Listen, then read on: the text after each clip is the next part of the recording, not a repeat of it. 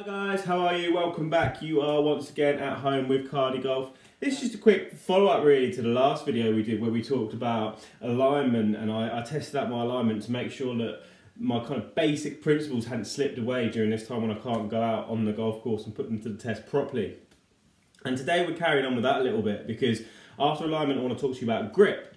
Alright, now how can we test our grip out? How can we check it's right? I have a very simple recommendation for you all. Okay, now it's not going to be a recommendation that goes down that well with your other half if he or she happens to be a non-golfing husband or wife or girlfriend or partner or boyfriend or whatever they are.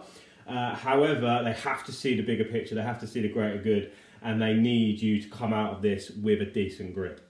That recommendation is simply to keep a golf club in the house somewhere. Golf club that you keep in the house, maybe it's in the kitchen near the kettle, maybe it's near the TV, or maybe it's somewhere where you're going to be a lot over the next few months where you can just pick it up and put your hands on that grip, alright, just to check it's okay. Now what do we mean by okay? Let me get on my my stage, aka footstool. Alright, I want to see 2 knuckles on this hand here, 2.5 knuckles there, they're your punching knuckles. Alright, 2.5 knuckles. That V pointing up towards your right shoulder. This hand coming over, sitting comfortably on top. The V also pointing up towards my right shoulder. Okay, and from there, you can still see that I've got a pretty good grip. Now, I am not then going to make any swings because it could be lampshade issues. All I'm going to do is pick it up, check my grip. So you can have the little waggle, all right? No, don't go making proper golf swings.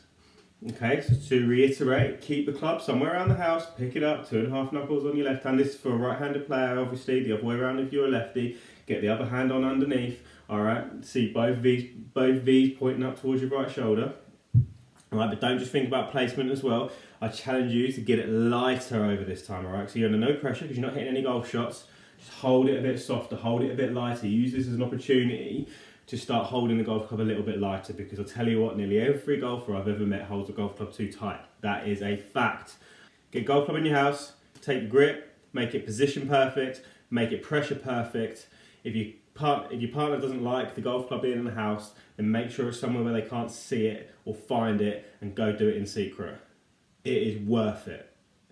See you tomorrow.